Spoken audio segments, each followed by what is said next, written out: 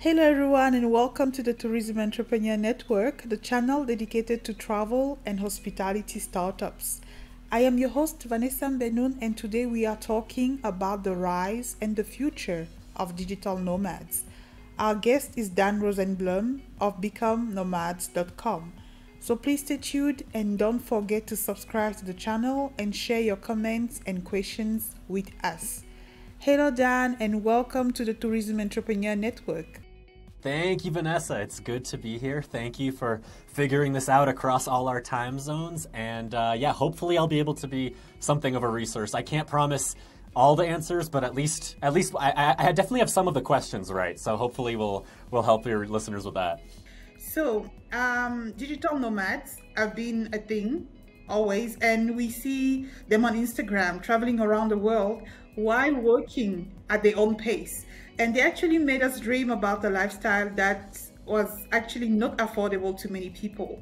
But since the COVID pandemic started last year and forced most of us out of the office, it feels like everybody is thinking about becoming a digital nomad. You've been at it way before that. So what exactly is a digital nomad and what made you decide to adopt the lifestyle? So I'll flip those questions and I'll answer what is a digital nomad based on my experience, because I think it seeps into the answer. So personally, a few years ago, I mean, it's a pretty classic story where I was living in New York doing the young professional thing, surrounded by friends doing a similar thing, but I felt a disconnect or a discord between my environment and my surroundings and the kind of conversations I was having on a daily basis and what I wanted out of my life. You know, I'd have a conversation with a friend where they'd be like, yeah, you know, I think I'll have this job for for another 2 years and then I could get promoted to this thing and blah, blah. And I'm just like, 2 years, man, like I don't even know what I'm gonna have for lunch today. So, I don't know, there was some sort of disconnect and I felt like my values weren't being satisfied by maybe a stereotypical life trajectory. And so that kind of pushed me to start researching and listening to travel podcasts and thinking about, okay, maybe I'm not crazy. Maybe there's something about the life around me that I should change. You know, like you're fitting a square peg in a round hole. Like, is the peg the problem or the hole? So I had to think about it, and you know, one of the things, and this is going to be a shameless plug, is that I came upon the Become Nomad podcast, which existed before me. For Ellie, my buddy, my partner in crime, he's been at the Nomad game for over 10 years now, so he's an expert, and I'm really speaking on his behalf here. But he kind of had this podcast where he kind of just recorded his thoughts, his impressions, and he would do it once every X months, who knew? So he eventually brought me on as an accountability buddy, and now we have a monthly podcast. But his podcast and a few other podcasts, some blogs, this and that, kind of inspired me to think about changing my life and letting go of some of the attachments that were keeping me to New York, to the East Coast in the US, and setting up a lifestyle that enabled travel. And so to answer what is a digital nomad, it's very simply, I mean, the answer is pretty nuanced, I think, or kind of ambiguous, but pretty basic answer is somebody who uses a remote work lifestyle, a digital work lifestyle, to be location independent, to move around or to relocate permanently. That's the simple answer. But I think it's especially nowadays what a digital nomad is. There's a lot of different flavors, and that you have like your perspective of what kind of like the media makes it out to be, right? You're talking about like all these Instagram influencers. You get like these people sitting on beaches in Bali or something, working a few hours a day, sipping mimosas and having a great time. I'm sure that's one angle of it, but there's definitely different elements of it. And I don't think everyone fits into that specific mold. But that's the general gist, is you work remotely and you go where you want to go. And that brings us to the next question I had, because I've seen a lot of families with young children traveling all over the world. And I was wondering, can anyone actually become a digital nomad? And what are the perks and what are the main inconveniences? Yeah, sure. So I think the answer to this question, as many of my answers will be, is going to be yes and no, right? I think anyone can become a digital nomad, but also, so I'll start with the yes. I feel like it's not like a lifestyle that's exclusive to a small group of people, right? Anyone can kind of uproot their lives, whether it's a family or just someone in their 20s or 30s, young professional. You know, maybe it's waiting for your lease to end or quitting your job or ending a romantic relationship. Even just, it's not impossible to kind of cut the ties that are maybe keeping you at your home base and taking your world digitally. It's easier now than it ever has been. And again, like you've seen families do it. You know, some people with families might think that's impossible, but there are many success stories. So yeah, I think generally speaking, it's possible. And also I don't want to be, you know, like, I know that I'm coming from a pretty privileged place from the West, you know, like I'm a white male, like things are pretty easy for me for travel in that regard, you know, like I'm very aware of that. And I don't want to like step on people's toes. Of course, if you have certain complication, maybe a health thing or extenuating circumstances, of course, not anyone can become a digital nomad, but I don't think it's exclusive, like, oh, some special subsect of the population can do this. Like anyone can do this if it's what you want.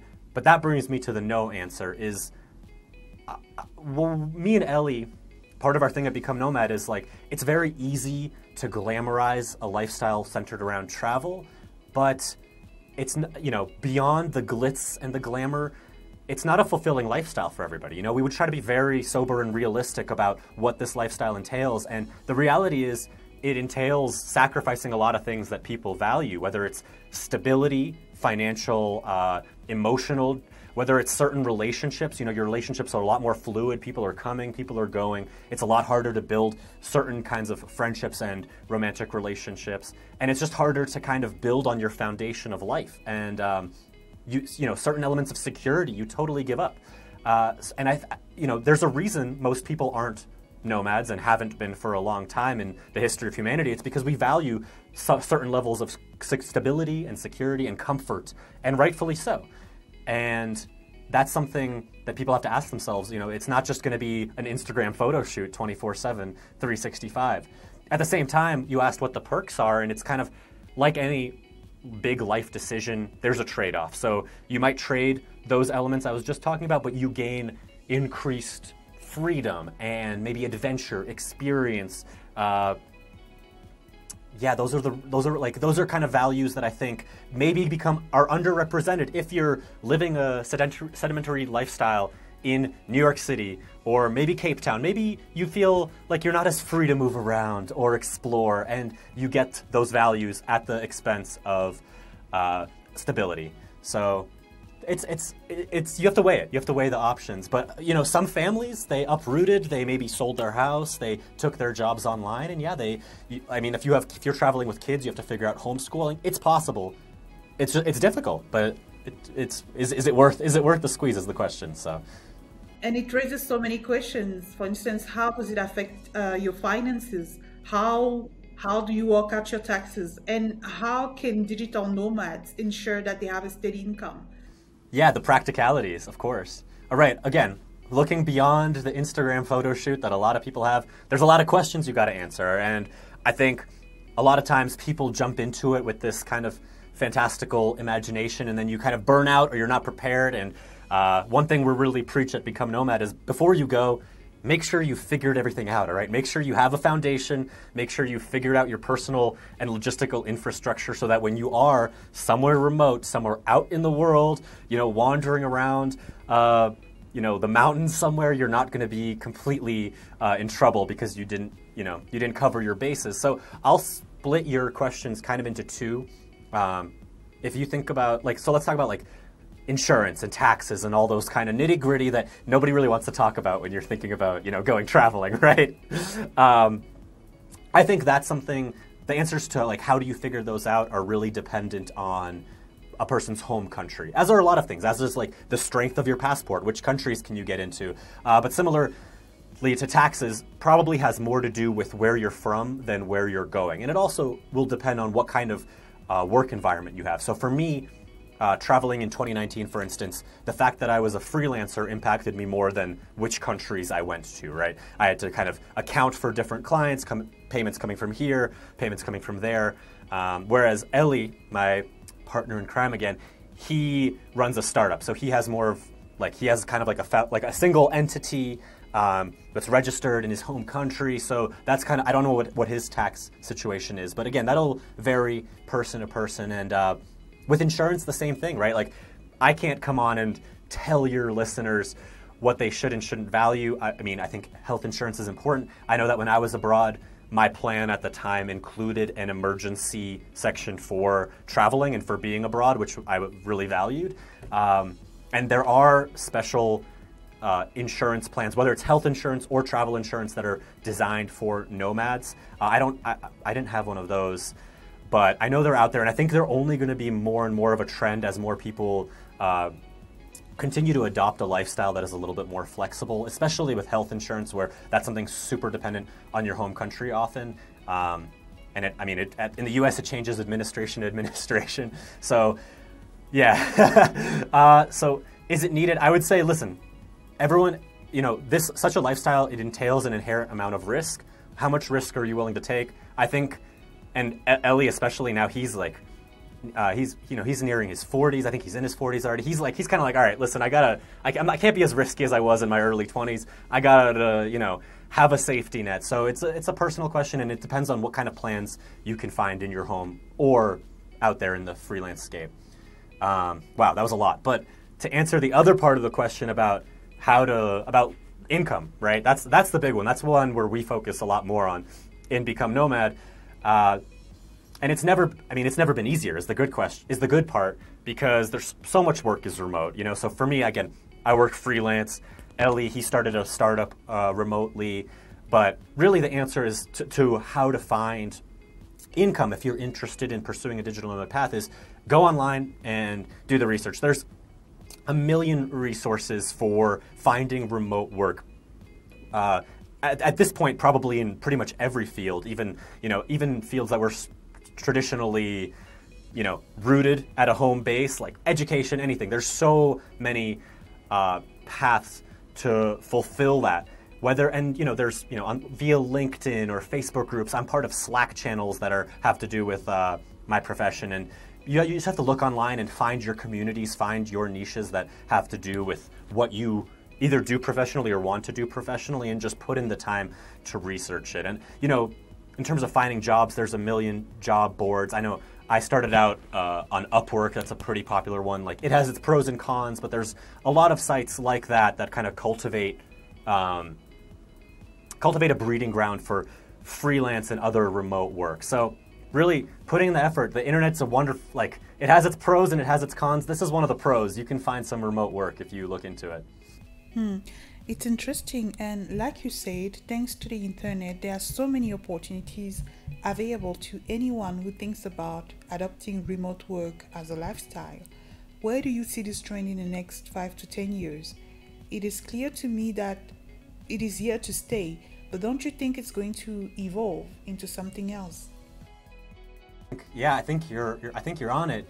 I don't think everyone will be, because like I said, I think a lot of people value certain things that lifestyle, or at least like an extreme version of that lifestyle, will sacrifice. I don't think it's any secret that in the next 5-10 years, remote work is going to only increase. Especially, we've seen it this past year through the pandemic. I feel like it's only accelerated a trend that was going to be a reality regardless. So I'm not breaking anyone's mind saying that. But I do think, like you said, I think it will continue to evolve. And I think it actually already has evolved a little, where we have this term, digital nomad, and I think people have a perception of what it might entail. But I feel like, if we're talking about it as an umbrella term, there's so many different ways to do it, right? Like, again, you could be someone who has like a high-paying tech job, who moves to an island and is just on the beach, feet up, sipping on drinks and working. But, for instance, Ellie, my guy, he's been basically for years now, he spends like 3, 4, 5, 6 months in a location. Most of the time it's somewhere that is a little more off the beaten path. And he kind of just gets to know it and ingratiates himself in it. And it's not really what you might imagine. You're not imagining a digital nomad kind of calling Croatia their home base and just chilling there, right? And that's kind of his vibe. Whereas some people, they'll just have like a little bit of freelance work trickling in, and they'll do like a circuit through Europe or something, So there's different elements of what people can do. And I think as we evolve and as our desires evolve, and also like as companies evolve, it'll be a lot more flexible. So I think, say you love your life in Cape Town, but you really want to visit, you know, some city for a month or two, and maybe now your employer will allow it so that, you know, maybe the time zones aren't too different and you can spend a little bit of time and then come home and kind of continue life as normal. So I do think opportunities for some sort of travel on the nomadic spectrum, somewhere on it, I think they'll only increase, and I think that'll be really cool. I think it'll open the door to a lot of people having experiences that they wouldn't have been able to have otherwise, and that's something I'm looking forward to. I think it's going to be a really cool thing to live through. Daniel, I agree with you, and I'm looking forward to it too. In fact, I recently read that there's an increasing number of destinations that are launching digital nomad villages and even visas, like Portugal and Greece, if I remember well. And I know here in SA, we have some new regulations that might be put in place as well. So what destinations would you recommend for people that are still looking? And what are the basic criteria that digital nomads look at when choosing a place to travel to? Of course. And before I answer that, I'll actually say the point you made about Portugal and Greece, I feel like that's another thing that's likely to evolve over the next 5-10 years is not only will you see people's motivations changing, not only will you see companies change their, you know, rules about remote working, but you'll also see countries and cities provide such infrastructure to make it easier to come there as a nomad or have more infrastructure. And I think a lot of cities, they were not just going to, you know, cities put a lot of effort into, you know, the tourism industry. I think there will be a kind of remote work industry. How do we attract someone here for a month, for 2 months, so that they live here, they're comfortable, and they have everything they need to be, you know, to be kind of like a long-term tourist. I think a lot of cities are gonna, you know, up their efforts in that regard, and I think that's gonna be really cool. So I think that's one thing that aspiring nomads should look into, you know, the city or the place that you wanna go to, what infrastructure do they have, what sort of culture and community do they have to nomads, to expats, to travelers in general. I think typically you want to go somewhere that's a little more friendly for whether it's working or just to foreigners in general. And another side of that coin, or side of that die, because there's many sides, is what is the community of travelers and expats there? You know, do you have a lot of like-minded people? Not just what the home country is like, but what are the people like there? You know, what are the locals like? What are the other versions of you like? You know, is there a community? Can you find your people easily? So those are all factors, but I think the main one, and the one that really made this lifestyle, you know, it kind of popped it up into the news, is the costs, right? If you're getting by on a London salary or a New York or San Francisco salary, and then you move to Southeast Asia, you're going to be able to afford a much more comfortable lifestyle, right? And that sort of cost arbitrage, you know, it's cool. It's benefiting the countries that you're. It can be seen as benefiting. Also, can be seen a little as exploitative. But regardless of the ethics, the reality is the reality, right? That your dollar can go a lot further in some of these cheaper countries, and I think especially for nomads starting out, that's got to be a consideration until your revenue kind of builds up. So those are some considerations. How easy is it to work there? Like, what's the Wi-Fi? Some places have bad Wi-Fi. You know, that's important. What sort of do you value food culture? Do you want beaches? Do you want mountains? All the questions that can go into a travel destination also apply here. So again, really depends on the person, but some of those questions are pretty uniform. If you go to BecomeNomad.com, we have a site called, or we have a page called Trending Digital Nomad Locations, and it's pretty spot on. So there's a few categories of places that I can mention, and I will try not to make it a huge crazy list, but obviously the most popular, the places that get the most buzz are in Southeast Asia, right? For the reasons I told you just a second ago. They're cheapest, they're beautiful, they have huge communities of people who've moved there, nomads and expats.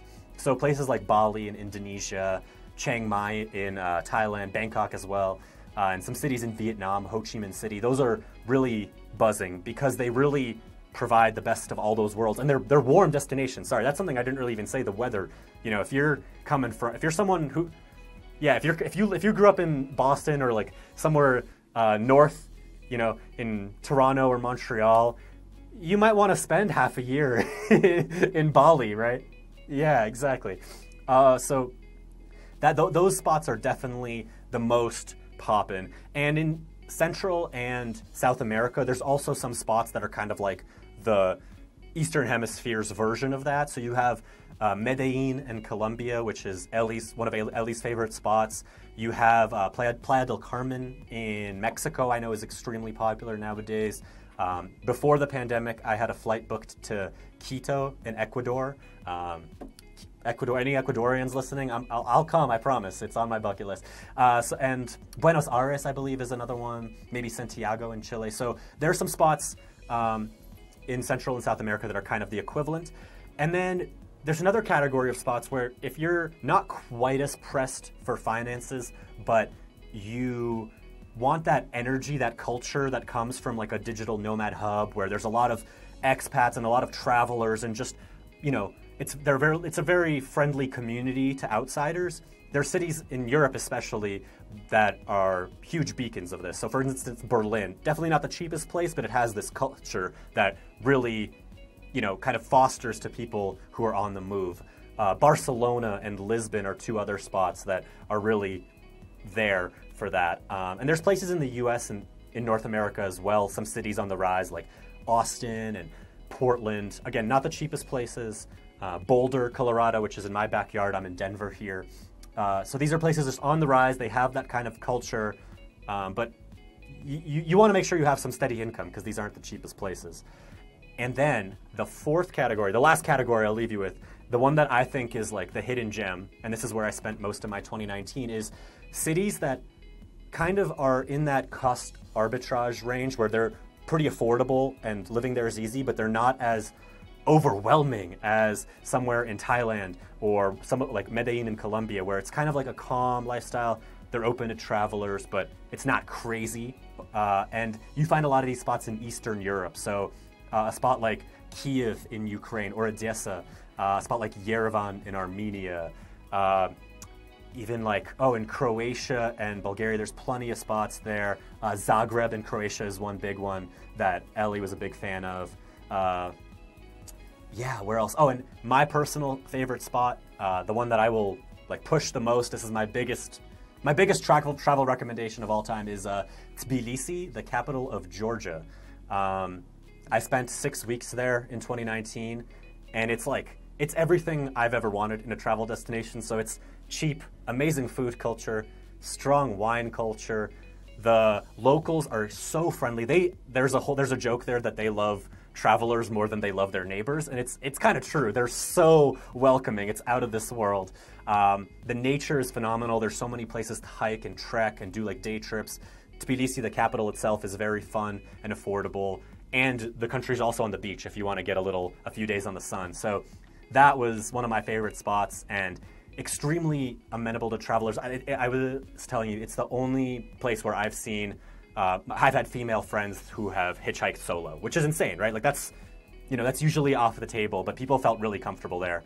And I felt really comfortable there, so would definitely recommend. So those are some of the big spots. Sorry, I just went on a whirlwind telling you about them, but I mean, anyone interested, look it up. Check out that page that I was telling you on our website. It's definitely helpful. And I'm sure in the next 5-10 years, we'll see more spots emerge. I have no doubt. I personally will check the list. And what you said was so interesting. It actually made me think about something else. I was wondering, how long do you stay in each location? You said, for instance, that before COVID, you were on your way to South America. So do you plan before you get there, or do you decide to stay longer after you're done with work? How does it work?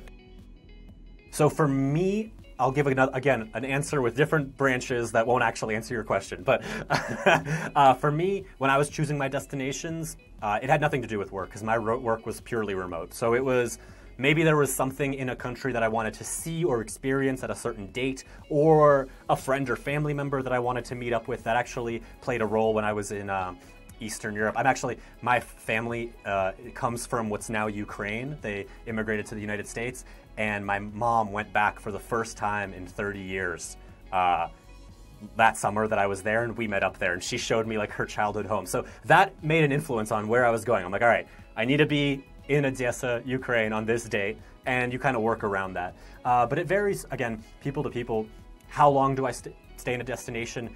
At Become Nomad, one of our big things is slow travel, because once you get in this like rushed backpacker mindset and you're always changing, there's a lot of burnout, you know? The relationships just, they come and go. You almost feel numb to meeting new people and seeing new things, and you almost can't really take it in and enjoy it. Whereas if you're in a place for a few months at a time, at least, you really start to call it home and really experience what the energy is, and you get to develop some relationships that maybe you can take elsewhere. Ellie, who doesn't work freelance and has a startup that actually does take him to certain locations because of work, he'll go for a conference or something, and he will, depending on what the location is, he'll stay. You know, he loves the Canary Islands. It's where he's at right now in Las Palmas. And, you know, if he'll go for a work thing, he will stay as long as he can before he needs to go to the next conference. So really, it depends on the location, but we do recommend, I mean, stay in a spot, really get to know it. You know, there's, you know, if you want that Instagram lifestyle of checking off boxes and seeing places, it might look fabulous, but I'd much rather spend 2 months or 3 months in one location rather than across 10 locations, because you're just not going to get the full flavor of it. And then while you were mentioning the list on your website, I went through it as well, and something I noticed on many platforms focusing on remote work is that African destinations are sometimes left out. What will be your suggestions for them to gain more popularity and position themselves as digital nomad friendly? Listen, I'm not an expert, and it's not something I've thought about too much. I know that for like the list that I was reciting is more based on my and Ellie's experiences. And I don't think either of us have spent too much time in Africa. So apologies to all African listeners. We're not trying to exclude you. I will say one spot, there's definitely some spots in Africa that I've heard gaining popularity. Like I know in Morocco, Marrakesh, right? I know people who've gone there either to travel or to stay for a short while. So I think especially those spots up north near the Mediterranean that are more accessible are picking up steam. But yeah, I do think it's a curious question, because like, why Southeast Asia specifically? You know, I do think, you know, it's a reputation thing. It's, you know, maybe somehow it started and it snowballed. People saw pictures, people heard stories, and kind of when you hear about it, it's easy for a snowball to pick up more snow, and maybe that snowball hasn't really been established in Africa. You know, maybe that's a marketing thing. Countries haven't marketed their cities as destinations, but also 100%, like I will say as a Westerner, definitely part of it is an ignorance of Western culture towards African countries, right? 100%.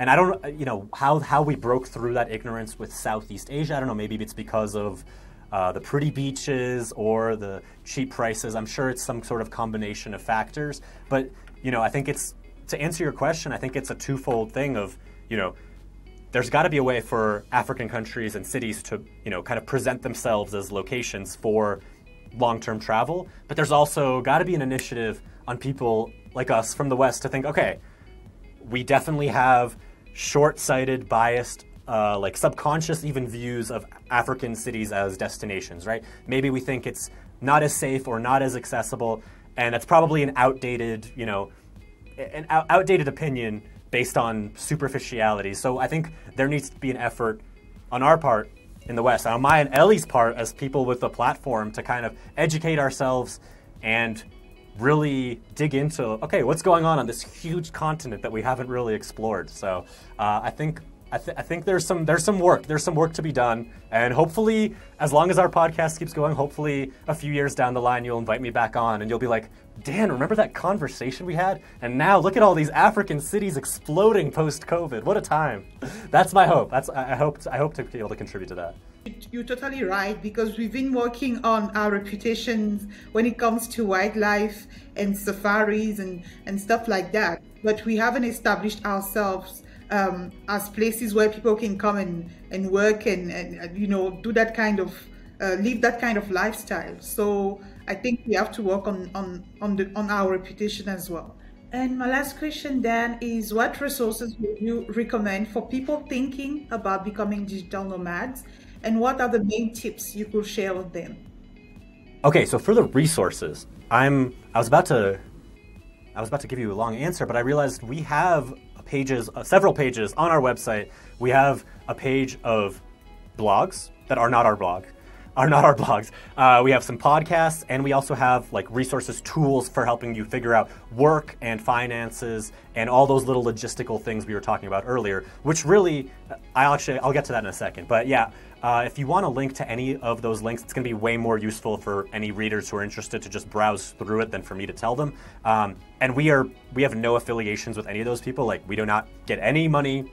It's literally, at one point, Ellie and I sat down and we were like, these things are really good. This is a good podcast, right? And we're like, yep, let's promote someone else's podcast. We're not benefiting from this. So listen, these pages they helped me when I first started, and I'm sure they'll help anyone interested, whether they need help just finding out more about the lifestyle or finding places to go, or they want those tools to create that infrastructure. And that brings me to one of my first tips is like, you might have a friend or a colleague or a family member who's living a lifestyle where they are location independent and they're traveling around, and it might look amazing, and you're like, all right, I'm throwing everything away and I'm jumping into that. It's like our recommendation, our tip, take your time and set up a foundation, right? Set up a work foundation so that when you're on the road, you have some income trickling in. For me, I spent, I think, 8 months freelancing in New York while also working a job, just so that I had that kind of infrastructure, so that when I went on the road, I was like, all right, I have some money coming in, I have these sources. Even if it's not a lot of money, it's paying for a few flights here and there, so that you're not starting from square one. And the same thing with everything we were talking about earlier. Figure out your personal taxes, whether you need insurance, and what sort of loose ends you might have at home. You don't want to, if you're jumping away from things, if you're traveling somewhere to get away, those demons, skeletons in your closet, they'll pop out. So make sure to tie up your loose ends, set up a strong foundation, set up an infrastructure, so that when you're 3 months in and that honeymoon travel phase has kind of gone away, you're ready for the burnout, because it will come. It will come, and you want to be ready for the highs and the lows. Be prepared for the worst. Like I said, this lifestyle, it has sacrifices, right? It's not just like a glamorous answer to whatever problems life throws at you. So, be ready for the benefits, but go into it, if you're interested in it, and if you really want to commit, go into it prepared to deal with the negatives, right? Because they'll come. And if the negatives aren't worth it to you, then you're gonna have a bad time. Thank you so much, Dan, for your time and for giving us a clearer idea of who digital nomads are and what those interested in joining could expect. Thank you so much. Yeah, for sure. And if any of your listeners want to hear more or interested in the lifestyle, I swear to you, when I first started doing a more nomadic lifestyle, it started with the Become Nomad podcast before I was a part of it. So if you're interested, Become Nomad, I think it's one word on Spotify or Apple, but if anyone's listening, come check us out. We want to be a resource. We don't really make a lot of money. This is like our side project. So come check it out. Hopefully it'll be helpful. And Vanessa, it was awesome to be here and chat this out with you. Thank you so much, Dan. So guys, you heard it. You should definitely check BecomeNomad.com if you wish to access even more resources like ebooks, lectures, and of course the podcast hosted by Dan. And there's so many interesting articles about digital nomads. In the meantime, don't forget to subscribe to our channel and visit tourismentrepreneur.com for more. See you next week.